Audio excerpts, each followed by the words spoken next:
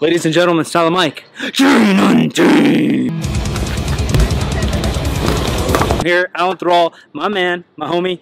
He's done strongman for a long time. More recently dipped his personal toes more into powerlifting, but he kind of started in the strongman world, competing, putting on meets, and coaching other people. It's something I've never done. I've been blessed and lucky enough to hang out with some of the best strongmen in the world. Robert Oberst, Brian Shaw, Brian Alsruhe, Alan, all these really top level strongman, but I've never actually done strongman with them. Every time I've hung out with Brian Shaw and these other guys, we're more doing powerlifting type movements because that's their base, and then they practice their skill as strongman. But since I'm in this phase, trying to get shredded, trying to get leaner, trying to get healthy, trying to have a little bit more fun in my training, try new things, that's a lot of trying, fam. Don't worry, we're doing. So if you're gonna swing on your right side, you need to grab towards the head of the hammer with your right hand, right? And then your left hand goes here, okay? And when you swing, I want you to swing the head of the hammer as high as you can, and then down like that. And you'll just slide your hand down. So again, right hand is close to this, swinging on my right side, and down like that. If you wanted to do your left hand, right? Left hand here. Well, you'll see what the workout is, but what this class is, it's a strongman conditioning class.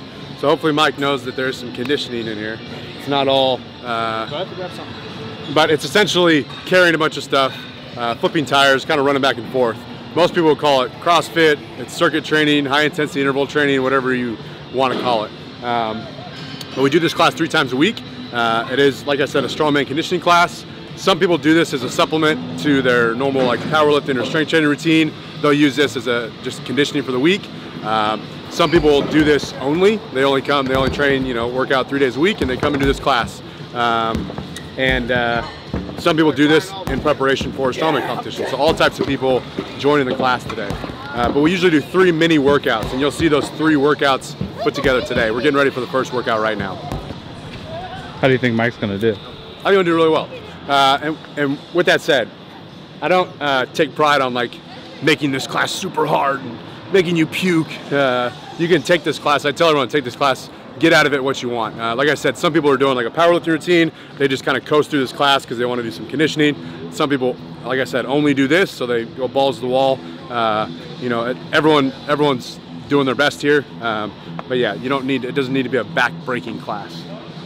But Mike will do. I don't have to vomit to improve. Yeah, really. Start off with just some basic warm-ups that probably you wouldn't do at a normal gym, right? A normal gym, maybe you walk on the treadmill or ride a bike for 5 to 10 minutes. Here, we're doing some jogs with a loaded sled, then some rows coming back on a rope. One of my favorite movements of all time when I have turf and a sled, I often do that for a warm-up. Just gets the upper back going and your lower body and your lungs a little bit, doing a row with it. What do we move on from there? From there, we did our first kind of lower body kind of conditioning medley. It was a keg carry, if I'm guessing, 20, 30 yards. Then we went into some sledgehammer slams, nicked myself a couple times, messed up the parking lot. Honestly, here's tip-top secret. I've coached a couple sledgehammer things, never really done them. Not part of my conditioning personally. I just don't have access to that type of stuff. I mean, I guess I do it here at Untamed. I just don't use them. So we did some sledgehammer and then a weighted sandbag carry, which was way harder than I thought. I've done a lot of farmer's carries. I've done a little bit of yoke walk here and there. I've never really messed with a sandbag, and that thing was only 150 pounds, felt like a billion. So we did 2 or 3 rounds of that. Then we moved on to some upper body medley conditioning strength. We did a little bit of rows, a little bit of cleans with the log, and then 135 press with the log, and then an overhead carry, which is again something I've never done. All these things feel good. They were really kicking my lungs. I'm in decent shape. You know, I've been going pretty hard on conditioning for 2 to 3 weeks now. Obviously, I'm not world record shape, but for me, I'm going hard on the step mill. I'm doing some sprints on the salt bike. You guys see me do some sprints on the sled here, but still some of that's kicking my lungs a little bit.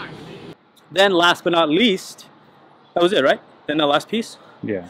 Then the very last medley piece was, I think, a 450 or 1,000 pound, who knows, tire flip for 2 reps. We went to a loaded stone, which is the first time I've ever messed with a stone in my life. I've done some kind of sled work, like football style, with a tire and things like that. I've never done a stone. It hurts my little baby forearms. I'm bleeding. I'm crying. I'm gonna go cleanse them with my Phoenix tears later with Dumbledore. But for now, it was a little hard. So 2 reps of each tire, 2 reps of stone, then 2 tire again. I think we did 3 rounds. Overall, felt really good. Cool to get into a group atmosphere again. Train with a little bit of a team. Fun. Cool group. Everybody's at slightly different levels, different strengths, different goals, but it's still cool. They can all do the same movements and have a little bit of fun. So a cool thing about this class is that it's pretty entry level.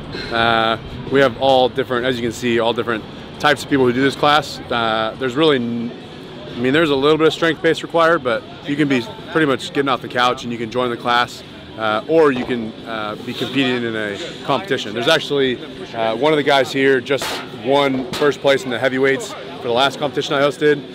One of the ladies competed at nationals, and then there's other people who literally started doing conditioning at Untamed Strength like a couple months ago, and that was like the first thing they've done in their life that was active.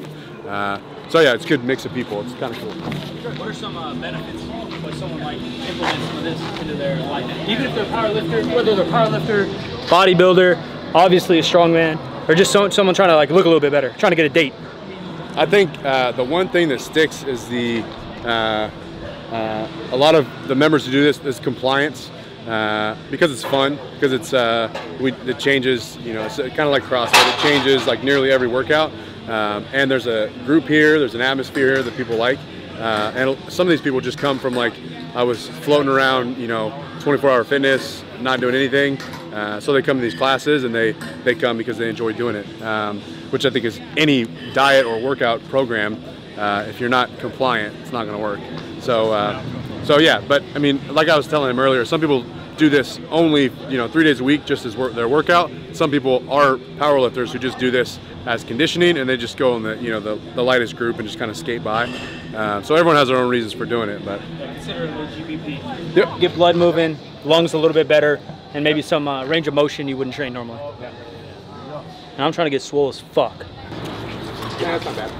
All right, so when you do this, you're not going to get like a sumo stance to where you're like wide, hands here, like this. Yeah. Right, you want to get away from it. I suggest like a conventional deadlift stance. Yeah. Right, and then you lean into the tire. So you push your shoulders into it, put your chin on it, and then from here you're just going to push your shoulders in the tire. Yeah. Feet through the floor, shoulders in the tire, so you're pushing with your legs like that. Yeah. Right? A little triple extension. So, yeah, like your first stone, Yeah. you were like this, and so your knees are so wide, you went up like this and you had to like blow your knees in, and so now the stone's super low on your body, so you didn't get it over.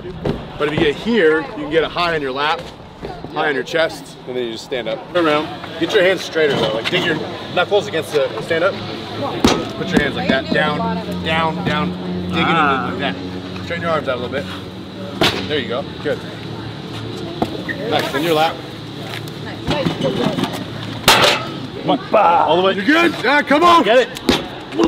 Nice, there you go. You just gotta lap a little more. Woo! When you do it, get your feet closer to the stone. So go ahead again. Don't take such a wide stance, because you gotta put it in your lap. All right. There you go. Dig your knuckles. Dig your knuckles into the ground. There you go. Get on your lap. Good. High on your chest, and then push your hips over the platform. Yeah, there you go. Nice. Awesome. A little hard, Alan. 2 flips. That was good.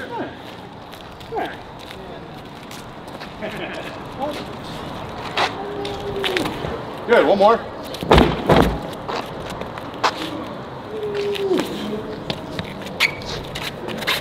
Good. Damn good tire flip. All right, next up. That rock's a little sketchy. Ladies and gentlemen, becoming a strongman, train untamed. It's on the mic.